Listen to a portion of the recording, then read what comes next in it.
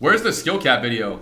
Oh, here we go. Fine, fair, reasonable match. Okay, all right. We've watched this. Bellular idiots. These guys don't know what the hell they're talking about. I don't think they even play the game. We got to see what's going on. We got a skill cap video. Guys, this is the real video, okay? This is what's really going on. These are the diehard WoW PvP fans. We'll see what they have to say about the game and what is going on here. Okay, we're going to take a look and see. World of Warcraft has more players than it did in Legion. Dragonflight has offered more content than ever before, while fixing some of the biggest issues from previous expansions. Oh my god, you guys remember this? Oh my god. The locked gear behind Conquest and Arena rating. Do you guys remember that bullshit? That was insane. They made it even worse to gear a new character. That was the worst shit ever. It was unbelievable. You couldn't even, you would no way you could catch up. It was nuts. They even got the sweating Pepe right there on the side. This is it. Expansions. But if WoW is doing so well, why does PvP suddenly feel so dead? Of course, the player base is now fractured, more than ever. But you could join a solo shuffle queue right now and watch this entire video before getting a pop. Okay, right there, guys. That was two insane reasons, right? There's like 6 versions of WoW out. This guy's playing Wrath. This guy is playing SOD.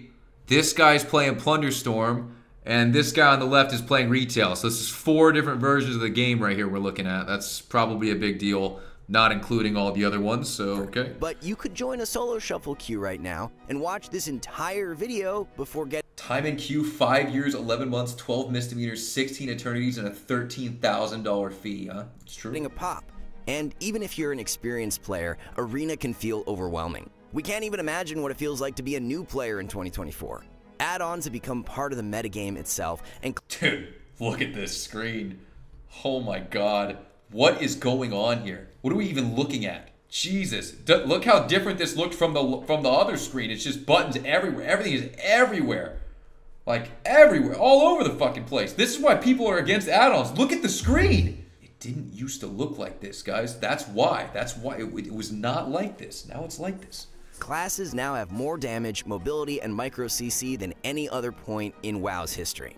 How did this happen? And more importantly, what can we do to fix it?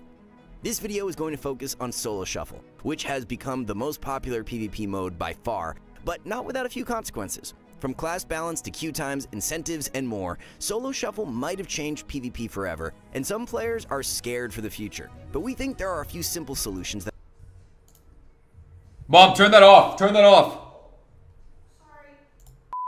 Sorry. Alright. Yeah, guys, well, soon. Alright, let's watch this. In the game itself that could make PvP flourish in the war within. So join us as we take a deeper dive into class design in Dragonflight and some of the ways PvP could be improved for the future. Alright, what do we got? Everywhere you look, you will see one basic complaint about PvP. Arena is too overwhelming, which makes add-ons practically required. Oh yeah, and queue times are long, but more on that later. Anyway, let's be honest, Arena does feel hard these days, and it's hard to pinpoint why. But add-ons have become one solution. This is what Sea-Doo's UI looked like during— Bro, we just look at Sea-Doo's buttons. Look at what's going on. Looks like he's playing a whole different game. Look at that. Are you kidding me? Didn't we just look at what his shit looked like now? Yeah, guys, this is a lot simpler. A lot less shit going on here, right? A lot less info being shown. But this was, even then, this was still hard to watch. Well, maybe with nowadays, what people have been exposed to in Arena for so long, maybe this is more watchable now because, I mean, we're more exposed to this kind of shit because, yeah, this is, I mean, like, yeah, this is nuts. So this is the old school. This is old school WoW right here, right? No real cooldowns being tracked. Warlords of Draenor. And this is what his UI looks like now. It seems like half of his screen is covered with weak auras, cooldown trackers, nameplates, and more. Without a doubt, add-ons have become infinitely more complex in the past 3 expansions, turning a game that is supposed to feel alive and immersive into your grandma's Internet Explorer back in 2007. Solo Shuffle is just one reason why UIs got to this point. Without communication, you need a million different alerts letting you know what's going on. But we think the issue is multiple layers deep. The problem is— I mean, yeah, this happened before Solo Shuffle for sure. This was happening before Solo Shuffle, right? I mean, look at this. There's It had to be before Solo Shuffle. Alerts letting you know what's going on, but we think the issue is multiple layers deep. The problem isn't Solo Shuffle alone, but also class design, and more specifically, power creep. As WoW gets older and more complex, classes get updated and start to become way more complicated every single expansion. This isn't just unique to WoW, and happens in almost every single game. PvP has seen power creep in multiple places, and mobility is the most obvious. Ever since the introduction of Demon Hunters in Legion, there has been an arms race in the way characters move. This same expansion is when Paladins would get Divine Steed, and some melee would even get extended range on their attacks. Fast forward to Dragonflight, and a spec like Outlaw Rogue has Shadow Step, Grappling Hook, Sprint with 100% move speed, 3 extra yards on every attack, and even an attack that charges them to their target. The best part, almost all of this can have its cooldown lowered just by spending combo points. In fact, mobility is so ridiculous that a simple macro can make it look like rogues are cheating. Just watch this player after they Shadow Step Venruki. Yeah. If you guys missed that, oh, here it goes. Here it is again. Watch the rogue kicks and then instantly hooks back, having nearly 100% uptime while landing CC. Yeah, I mean, next expansion, Death Knights will be getting their own version of Divine Steed, allowing them to mount in combat. Right now, melee is winning the race, but we've seen glimpses of what can happen when casters get their own power creep. But why should you care about character movement? As Core 8 Gaming pointed out, any buff to mobility is a buff to the entire toolkit. It means doing better damage since you have an easier time sticking on target, and this even applies to healers. You will do more healing if you have more movement. Being faster means it's easier to cross the map and even avoid CC. Obviously, moving faster is also a buff to survivability because it's harder to actually get hit. Look at this. Look at this. Look how clean the screen is. Right here. Nothing on the screen. I had a... in my old Pikaboo like PvP montages, I was like looking at it the other day and I was like, look at this. This was, I don't know what expansion this is in. I have the same UI. I have no add-ons showing, I guess. I was practicing for turns, but this is what the game looked like when you just logged in. You just played like this. And everyone thought that this was super unwatchable back in the day. But if we got even close to, even remotely close to this, I feel like it would make more sense, right? Top dono, recent dono, yeah. I mean, like this is just. I have Gladius on. That was it. There's no other add-ons. It was just one thing. I think this is Mob, yeah.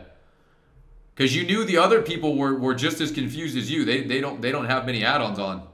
Yeah, and now it's just insane. Don't see this. If you are a new player trying to pick up a caster, the melee mobility creep is going to be a nightmare. It will feel like you never have the chance to actually get away. Even if you manage to get a few seconds of breathing room, it probably won't last for long, and now you need to deal with the next power creep. Micro CC. This is something many players misunderstand. Is this Wiz Micro dying? CC is not Polymorph, Cyclone, Sap, or even Hammer of Justice. No, we're talking about something else. Micro CC is the smaller, shorter CC that is just there to add more disruption. It's not Sap, but Gouge. It's not the 6-second freezing trap, no, that's the CC. The Micro CC is the 3-second silence from Spider Venom.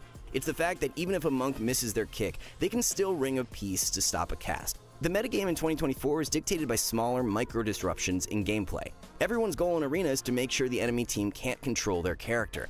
And it's gotten to the point where even a spell like Intimidating Shout was used as a stun effect, with Absterge getting controlled for almost 3 seconds by a fear while getting trained, eventually leading to a... What the fuck am I looking at? What? How is this idiot dying here? What the hell is going on here? Character. And it's gotten to the point where even a spell like Intimidating Shout was used as a stun effect, with Absterge getting controlled for almost... Look at this guy, man. Like, how are you... What's going on? Almost 3 seconds by a fear while getting trained, eventually leading to elimination from the AWC.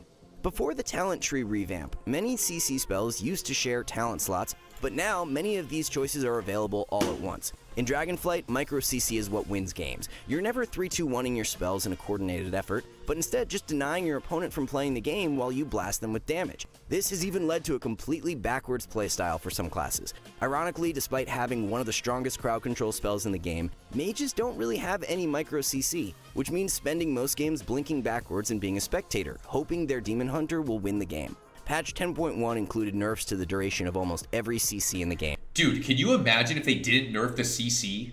Oh my god. What would WoW actually look like? I'm like, maybe no one would actually play the game if they didn't even nerf the CC. Every single CC was like nerfed, right? Like that was insane. Holy shit. You would actually get CC'd for like an entire minute. That'd be ridiculous. which unintended. That's the problem with old WoW expansions too, is now you actually are CC'd infinitely. You can't do anything. Intentionally shifted the balance in favor of micro CC. What's the point in overextending for a 6-second polymorph while losing out on damage when your infinite mobility rogue could just gouge at almost 0 damage loss? We will talk about damage in a second, but because burst DPS is so high, there isn't a need for clean setups. As long as you can just prevent someone from controlling their character, it doesn't matter how sloppy you play. Micro CC is also the reason why precog exists in the first place. With mobility creep and almost every class having an interrupt, there aren't many windows to actually cast. Watch me try and land a single Cyclone on a Demon Hunter who won't even use their kick. Between 2 stuns, an Incap, Glimpse, and Shadow Meld, it's not even possible to cast a single time without losing most of my HP. Because of this, most casters have the majority. Oh god, I just, yeah, you just know, bro. It's like, if you've ever tried to play a caster and you're trying to cast on a Demon Hunter, you just know it feels terrible. Like, that never feels good to be trying to cast on a Demon Hunter who's not CC'd. Literally takes a miracle to get it. They have to completely mess something up. And he's not even using their kick. Between 2 stuns, this is one guy. Glimpse, and Shadow Meld, it's not even possible to cast a single time without losing most of my HP. Because of this, most casters have the majority of their damage coming from instant cast spells. And it's no surprise that specs with the best instant cast damage are the ones who gravitate towards the S tier. The power creep of mobility and micro CC might seem where this story ends, but we're not finished yet. Weak auras has become ubiquitous in PvP starting in Shadowlands, because during the early expansion, burst damage was at its peak. With a buff to the crit modifier, players were getting one-shot like never before, and even though crit damage would be nerfed in early Dragonflight, there was another dramatic shift in class design that had been boiling over in the background, as now not only was burst damage high, but now every player was taking damage at once. This was a trend that had started in Legion. Class design was moving away from single target abilities in favor of damage. What expansion is this? What are we? Look at this, guys. Look how different the game looks. I can't even tell what WoW this is. We're level 110. What was that? Is Ven about to triple kill these people or something? Legion. Automatically cleaved. Classes like mages were abandoning CC altogether in order to just AoE down every player at once. Why waste time casting Polymorph on the healer when you can just press Arcane Barrage to wipe out the whole team? Combine this with micro CC and you have a metagame based around splash damage, especially with the introduction of Evoker, whose signature ability as a mechanic borrowed directly from a raid boss. In the past, Frost DK was defined by its AoE setups, getting a huge damage spike with Pillar of Frost and then cleaving everyone down at once. But now, it feels like most classes can do the same thing. Just crank up the damage meters and toss in a few stuns, and suddenly you've learned how to PvP. So now in Dragonflight, we have a metagame defined by power creep with mobility, micro CC, and AoE damage. Classes and comps that once felt unique have converged into a single win condition, which is to simply do as much damage as possible, abusing a million different modifiers to inflate the damage of a single spell. There's less of a need for precise setups and calculated play, and more often than not, the only thing that matters is how much damage you can do and how quickly you can respond to a weak aura. At the time of writing this video, one of the most dominant comps on the 3v3 ladder is Ret Paladin, Arms Warrior, and Fistweaver Monk. Yeah, it dominates with pure numbers, overwhelming healers with raw damage. This guy knows more than those other people? Well, yeah, you can tell someone who plays PvP for 20 years versus someone who's never played it in their life. Do you hear the difference? We're actually seeing what's going on in the game, what's happening, why it's happened, played through many different variations, all the variations of the game. I mean, it's just, it's insane. It's absolutely insane. And micro CC. And that's mostly how the average solo shuffle game is played, since many classes simply have enough damage to kill through healing, especially during dampening. These days, balance is less about mechanics and more about numbers. How much DPS can you do and how little will you take? So, how did we get to this point in class design? In WoW, there's been a growing tension between class balance and class identity. In the past, everyone was defined by unique mechanics. Rogues had their stuns, hunters had their pets, and Frost DKs still kinda sucked. Having a unique class identity is cool and all, but it doesn't take long to realize that some mechanics are really nice to have, especially in PvP. Warriors used to be defined by Mortal Strike, and were one of the few classes to actually have this mechanic, but as it turns out, reducing healing in PvP is pretty damn good. So good that these days almost every single melee in the game has Mortal Strike. And even Warlocks have it too, but it gets even more ridiculous. Demon Hunter have a Mortal Strike. 2 stuns. One of them is AoE, by the way. What more? Oh yeah, an instant cast Polymorph or Cyclone, an AoE Fear, a magic dispel for some reason, and they basically have speed hacks. Demon Hunter is a pretty extreme example, but you get the point. Mechanics that were once unique are now passed around like a joint at a Snoop Dogg concert. This is known as homogenization, which causes classes to lose their identity over time in the sake of game balance. There's a private server called Project Ascension where any player can use any ability. In this game, there are no classes. Obviously, we're not at this point, but you can start to see the extreme end of homogenization. It might seem cool, but it takes away the identity of playing a unique class. The cool part about playing a rogue is being a tactician, but these days more and more specs are becoming brawlers, even sub-rogues, who at one point were topping damage with Rupture, all while ab targeting to kill the entire team. Now, we don't want to go pointing fingers, but PvE and especially Mythic Plus were a big part of homogenization. Mythic Plus... Oh, so it's PvE's fault on why the game is like this now. It's all the PvEers' fault. That's what I just heard right there, and I'm looking at it right here. Look at this, guys. That's insane. It's all come down to AoE damage, this and that, AoE healing. Okay, yeah, that's what happened. Okay, so it's not even a PvP problem. It's PvE problem. That's what happened. This is by far the most popular game mode in Season 3, with almost 300,000 runs per day, compared to Solo Shuffle, which doesn't even scrape that amount per week.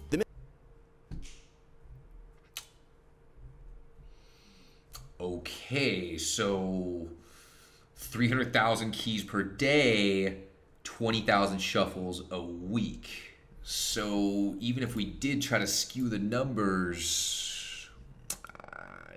that's okay, all right. Mythic Plus player base is almost 10 times the size of PvP, so it kind of makes sense what direction Blizzard might lean to when figuring out class design.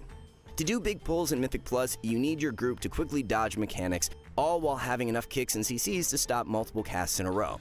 Bro, I mean, PvE is also extremely hard to watch on Twitch, too. I mean, I think PvE is really confusing to look at. Have you guys ever watched, like, Mythic Key streams or, like, these MDI races? I feel like it's extremely hard to tell what the fuck's going on.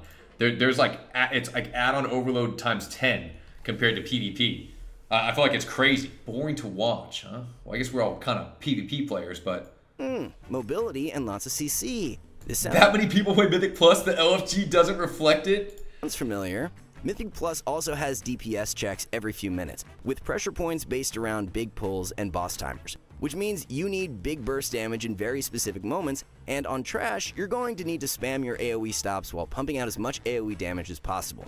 Okay, so lots of CC, high mobility, cleavy burst damage. Geez, this really reminds me of something else. Oh yeah, those bosses in Mythic Plus have these big one-shots. That means every class needs to have strong defensives, and if they die without using them, well, that's their healer's fault. I wonder where I've heard this all before. We don't think it's a massive conspiracy to say PvE might have had a massive effect on class identity and class balance. Because it's no accident that the mobility and AoE damage shift we saw in Legion was a direct result of a new... That's it, guys. PvE ruined WoW. That's what happened. Proves it right there. New game mode that just happened to be released at that time, where dungeons need to be cleared as fast as possible by pulling multiple mobs at once. And now these power creeps have fully spilled over into PvP, becoming even more amplified. Wait, Mythic Plus got introduced? We don't think it's a massive conspiracy. When did Mythic Plus come out? Before Legion, was there a WoD? So what did PvEers do all day? Had challenge mode? What the I had no idea. I don't even know when Mythic Plus came out. I don't even know. Used to PvP? Farm mounts? Wait, so you couldn't even play the game if you were a PvEer? Holy shit, I didn't even know that. PvE might have had a massive effect on class identity and class balance. Because it's no accident that the mobility and AoE damage shift we saw in Legion was a direct result of a new game mode that just happened to be released at that time, where dungeons need to be cleared as fast as possible by pulling multiple mobs at once. And now these power creeps have fully spilled over into PvP, becoming even more amplified thanks to Solo Shuffle, a game mode where raw damage reigns supreme. The add-on problem that many people talk about wouldn't be such an issue if the game weren't so power crapped. You wouldn't need 10 different alerts letting you know the enemy team popped their Giga AoE offensive. Now, here's where things get a bit touchy. There's a lot of people who enjoy Solo Shuffle for a few good reasons. Let's face it, the WoW community is getting older and some of us have busy lives. Maybe our friends have moved on from WoW and we don't want to sit in LFG. For many players, Solo Shuffle is really the only way to participate in ranked PvP. It's clear that many players want to just press play and get immediately into the action. Other players are more pessimistic, arguing that Solo Shuffle is literally killing PvP. One thing they will say is that Solo Shuffle gameplay doesn't feel like real arena. To them, Solo Shuffle is the fast food of PvP. It's addicting and gives you what you instantly want, but maybe it's not the healthiest. And right now, it's the only thing people want to eat. There's a growing sentiment that Arena has started to feel more like PvE. In solo shuffle, where you can't really coordinate crowd control or even damage itself, it makes sense that simply cleaving the enemy team down and stopping casts like Mythic Plus would become the emerging playstyle.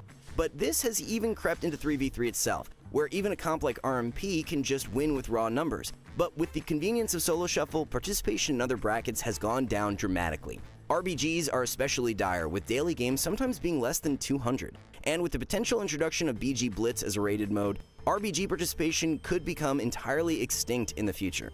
Currently, arena rewards and other brackets are becoming harder and harder to get. Since participation is a big factor in MMR, less people playing means less rating inflation, and less inflation means a confusing sense of progression from season to season. Venruki recently tweeted that his— Damn, yeah, I mean, this is... How do they stop all this? Is there even a way to go back? Can we even go back? I don't even know if that's, like, possible. Like, Guys, I think solo shuffle was good for the game. I think it was. They just didn't do the MMR right for the healers. They need to make the healers the high prio. They got to flip that. The DPS should be the people suffering, I think, because there's clearly infinite more DPS. I'm not sure how they can ever try to even replace or stop any of this. But this tweet right here from Ben, he's like, my alt R Shaman peaked in Season 1 at 2,700. And he's been playing R Shaman all this time, right? Now that he's a lot better at Shaman, he's stuck at 22 to 2,300. Oh, he's at 2,100 now, when he was 600 rating higher than last season, even though he's better now than he was before. So it just fries people playing like that. He incentivizes PvP. I mean, I think they just have to make if we're all going to play oh yeah, I remember that. Yeah, PvEers had to do some shit to get some gear. Yeah, that is pretty tough. I don't know if if they could just fix solo shuffle and make it pop. So they would have to just give healers like crazy MMR and none of these nonsense lobbies of losing rating, losing MMR. Like, I don't think people really care if their healers are subpar in shuffle. They just want to actually play the game. The rating system and having static rewards tied to moving goalposts is a huge issue. There was crazy. What I can really take away is that Bellular, those guys are confused. They are heavily lost. Oh my god. Let's see what's going on here. Shaman is 600 rating lower than it was in Season 1, despite the fact that he feels better playing the spec. This confusing sense of progression kills motivation for many players and keeps them more attached to a single bracket. So how can we get people to play other brackets more without completely making solo shuffle obsolete? Surely there has got to be a system that encourages people to participate in PvP while also attracting new players. If there's one thing players love more than standing around Elwyn, it's looking cool while doing it. I mean, that's why we play the game, right? We know for a fact that cosmetics are highly coveted rewards for many players. And apparently, some people are willing to play Fortnite WoW Edition just to get a pirate transmog. A trading post type system specific to PvP seems like an obvious way to motivate participation in other brackets. Imagine a log that sent you to win 2v2, 3v3, or RBGs, resetting every month with new rewards. These rewards could be anything, like black market auction house containers. They could even be old elite sets, but probably reskinned. Healers could even get their own unique rewards, like bonus black market containers. Or a discount code for therapy, and a 2-week vacation to get away from every demon hunter. Anything that gets more healers participating means faster queue times for everyone else. The goal is to make sure players can enjoy everything WoW has to offer by offering incentives to play multiple brackets. As long as new players have a motivating reason to engage in PvP, and as long as we can make sure everyone is trying every bracket— Bro, could you imagine if this would have looked like? Holy shit, that would be insane. PvP will naturally be in a better place. With more players, there could be a greater incentive to rethink class design. We have to admit that Mythic Plus isn't going anywhere, and designers will probably prioritize it over PvP for the time being. But maybe there's a solution here too. Even though the talent trees were meant to be evergreen systems, maybe it's time for PvP and PvE to finally have completely different talent trees. Some classes need dramatic reworks in PvP. Frost Mage is just one example. It's suffering from button bloat, with not one, not two, but 3 different and easy to counter burst spells. To fix this, the entire spec would need to be rebuilt from the ground up in PvP. But instead of class tuning these days, it's more about adjusting PvP modifiers up and down. The entire philosophy behind the original PvP talent system was to make sure classes could get major reworks without affecting PvE balance and vice versa. The issues we discussed today are— Dude, like, this sounds so unrealistic. I mean, guys, how are they gonna remake the whole spec? Like, how is that even possible? How could they, what are they gonna redo this on like every class and spec? How could that even happen? Especially on a new expansion? I don't even know. Like, how Being another thinking human is way harder than a scripted fight. People just want to succeed and go to bed. People always get side. I think there's a lot of things with PvP about that, but yeah, I don't know. Like, I feel like a lot of these things are annoying and they are a hassle, but Solo Shuffle really shook a lot of the stuff up too, because you fight a lot of random shit and play a lot of random things. I swear, if they just made Solo Shuffle playable, people would be much happier. They would be much happier. If you didn't have to wait an hour or 2 hours to play the game, then a lot of this stuff you can just brush under the rug. Because you can play. But there's nothing worse than sitting there for 45 minutes and then someone leaves and then you just can't even play the game. Or you have a bad game. And it's like, dude, no one has time for that shit. So then maybe they just got to go the route of making healers just gain infinite rating in Solo Shuffle. That's what it is. And then everyone will have to deal with like people trying to play healer and maybe the best healers, and that kind of makes the game quality a bit lower. But it's still just like, yeah, that's already how it is anyway. So it's like, who even knows? And bloat. With not one, not two, but three. The wait time in Shuffle is because there's not enough healers playing the game. And the main reason healers don't play the game is because of how bad the MMR system is and rating gain is for healers. So yeah, basically, like if you try to play a healer you get trolled on healer or levers, you should, the way that MMR works, it's super terrible for healers. Like healers should like always be able to gain rating and gain MMR almost. It should be very hard to lose as a healer. That's how they should do it. And then like what healers suffer from right now in Solo Shuffle, DPS players should be dealing with. Because there's infinite DPS players. It's insane. The rampant botting, yeah, that's a big problem too. Every game has a ton of cheaters too. It's nuts. Yeah, I mean, going 4-2 and lost MMR is insane, right? Like every healer is complaining about it. That's why a lot of them don't play it. Because they can't, it's just stupid. Like, I'm at 1800 on Disc Priest, played 5 games, 3 matches a person left. Yeah, it's nuts. Different and easy to counter burst spells. To fix this, the entire spec would need to be rebuilt from the ground up in PvP. But yeah, I don't know how they can rebuild every spec. It's more about adjusting PvP modifiers up and down. The entire philosophy behind the original PvP talent system was to make sure classes could get major reworks without affecting PvE balance and vice versa. The issues we discussed today are just one of many affecting PvPers. We could have discussed other problems too, like there you go, Cat. And the fact that there are potentially... How has Blizzard not done anything about it? I don't know. I don't know how Blizzard has not done shit about Shuffle. I thought Shuffle was sick. I have a lot of fun playing Shuffle, but yeah, the main problem with it is literally the queue time. I literally think all these issues, anything anyone's complaining about or crying about, it's done if you can just play. No one cares. Like, people can make new classes, make new specs, and Shuffle is so good for that. Shuffle's even better because of the class balance mattering less, because you're playing all these bad comps, all these random comps, all this random shit, and everyone is forced to play with each other. So that's even better. Way too many arena maps these days, with many weird balancing issues. When players were discussing a solo game mode 3 years ago, the intention was to make sure there was a way to instantly queue and get into the action. But since Solo Shuffle lasts 6 rounds, there is a slow churn of players caused by congestion, which is why queue times can last so long for DPS. 4 hours in queue, bro. Since you're just waiting for someone else's 6 rounds to end. Damn, should they just make it like 3 rounds? I don't even know what they should do. 2 rounds, 4 rounds, like what? Maybe play what? You think 1 round? Man, I wouldn't even mind 1 round. You know what I'm saying? Like, queue it like an actual game? I don't know. Bloat is its own issue, and many players think that rotations are becoming too complicated. We know that PvP combat can feel engaging even with 7 abilities, but you don't even have to take things that far. Between Arena 1, 2, 3 macros, talent swaps, and more, it's common to have over 40 keybinds in PvP, which is quite daunting as a new player. Even though players fought back pruning during Warlords of Draenor, a bunch of new hero talents on the way could mean WoW is getting even more complicated, and could benefit from a return to more simplicity. Arena is already complicated enough, and if we want to attract new players to PvP, it shouldn't feel like you need an Adderall prescription and an encyclopedia just to play. It's always been our goal at SkillCap to make... Damn. Yeah, maybe, I don't know, can they make the game simpler? Is that possible? Guys, that was that. That was a reaction to SkillCap's thing. We watched the Asm reaction to Bellular. That was insane. Good video, guys. That was that. That was that right there, man.